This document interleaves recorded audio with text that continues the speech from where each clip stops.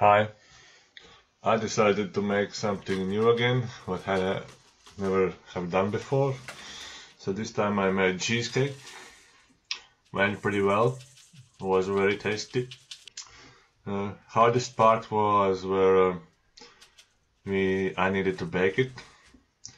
There were lots of options with degrees. One recipe were 150, second was 200. So I baked it at 175 for about 40 minutes.